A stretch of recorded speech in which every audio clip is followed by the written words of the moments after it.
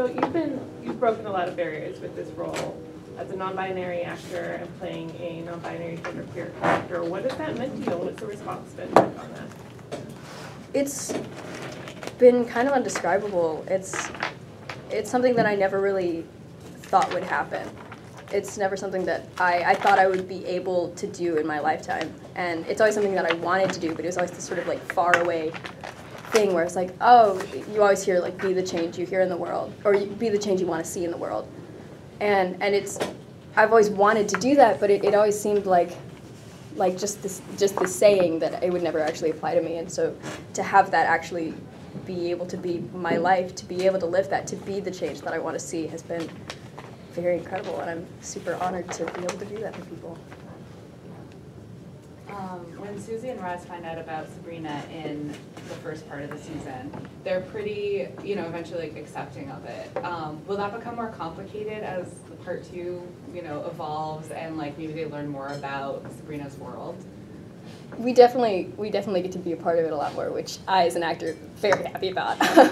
But I think it almost parallels with Susie's journey, where with Sabrina we find out about who she truly is, and we find out about these sort of 2 separate worlds and how they intertwine. And in season 2, it's definitely a journey to understand that it's not about the label, it's not about who you are, it's about the person inside, it's about the soul, it's about that none of this really affects you, it's how you relate to it that matters. It's whether or not you in and of yourself are still a good person if you're the same.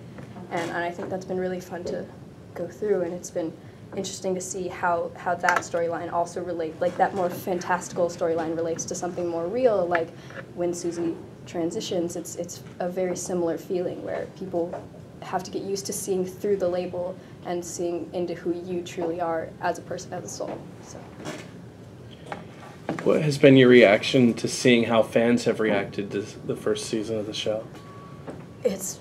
It's been incredible. It's been so much more than I could ever imagine. It's kind of one of those things that you can never quite prepare for how it's going to be. You can never quite prepare for what's going to happen until it happens.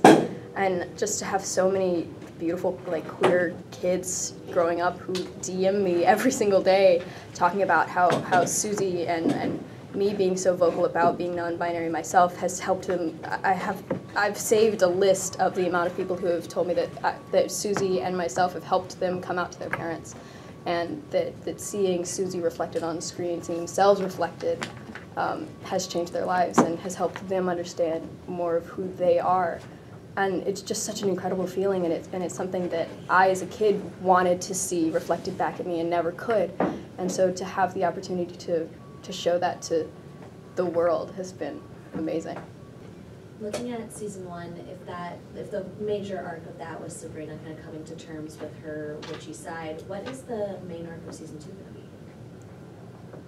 I think just generally it's coming to terms with how that plays into her life, and how that, whether or not a transition of any kind changes you as a person, and dealing with how to stay true to yourself, and dealing with how to not let outside forces and how not to let other people telling you what to do affect how you live your life and who you are and what your morals are and what you feel is right. And I think that relates to both Sabrina and Susie's storyline. I think just coming to realize that you can control your own path, that you can forge your own way, and you can do some good despite your transitions, whatever they may be. Being a fan of Doctor Who, was it a thrill to work with Michelle Gomez? Oh my God, she's incredible. She's she's a positive, massive, just destructive force in the best kind of way. I adore that woman. Everything that comes out of her mouth is pure gold, and it's amazing. I love that woman. So yes, it was incredible.